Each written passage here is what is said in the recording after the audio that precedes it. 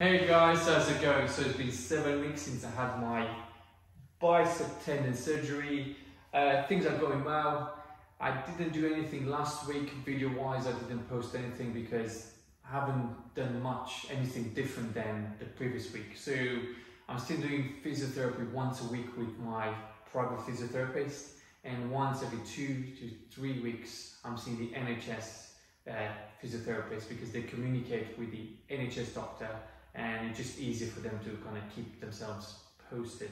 So basically, I need to still work on my mobility. I think that bloody sling caused more damage than it should have.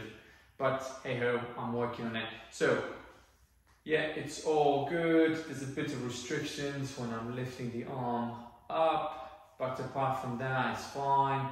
Again, some restriction when I bring my arm back. But again, I'm not very mobile on this side either. That's something I need to work on. Okay, so I've been doing bands the last week. So last week I've been doing bands, but now since this week, week 7, I started doing dumbbells, so free weights. My physiotherapist said I can go up to 5 kilo. I didn't want to risk it because 5 kilos feels a bit too much for me. But again, maybe I'm just overprotecting it. So I started with 1 kilo, that felt okay. The next day I went up to 2.5 kilos. And basically, I'll show you guys. So I got a 3 kilo dumbbell here.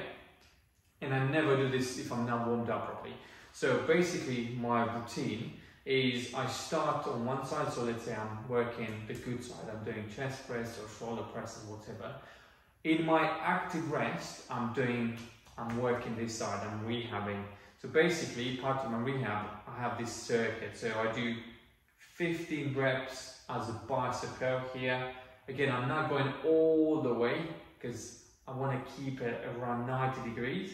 So I do 15 there, and straight after that, I do 15 lateral raises. So here, again, I'm not lifting it too high. Again, I want to warm up the shoulder, keep it going, but I'm not forcing it because, again, when I lift, as you can see, the shoulder is trying to protect itself, okay? So 15 there, and after straight into 15 front raises. Again, I don't go past my face, so keep it to that nice angle here, 15, and straight into 15 shoulder presses here. Again, I'm not yanking it because things go wrong. So nice and controlled, 15 normal shoulder presses. And I repeat that 3 to 4 times a day, okay? So basically start on this side. Even if I do legs, I'll do my legs set, and afterwards I start doing my rehab exercises. I'm still working on my stretches because, as you can see, I'm not that mobile. I'm not that good when I'm bringing the arm behind.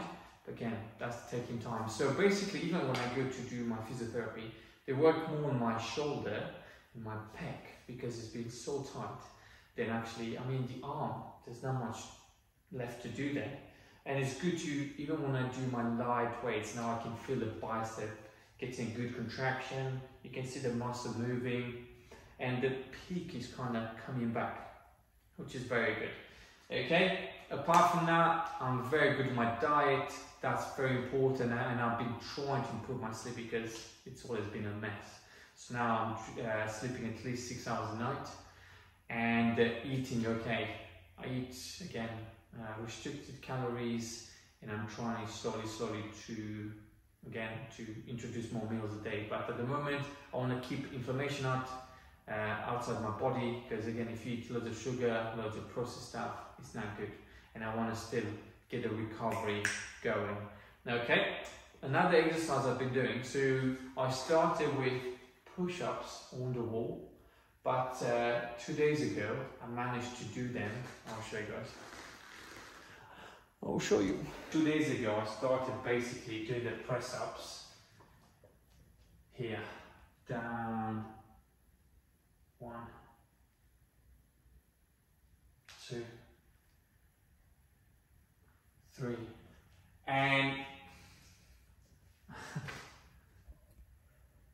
to start with, I felt this side taking over and trying to be overprotective.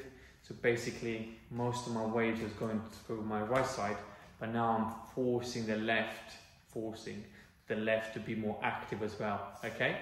Because I was doing my research on YouTube and I came across this YouTuber. He's not a YouTuber, he's got an account, Joe something, I think he's a powerlifter, and he had the same injury. He snapped his distal tendon, so from the elbow up, and within 6 weeks, so I think he had the sling on for 6 weeks, which is quite a lot.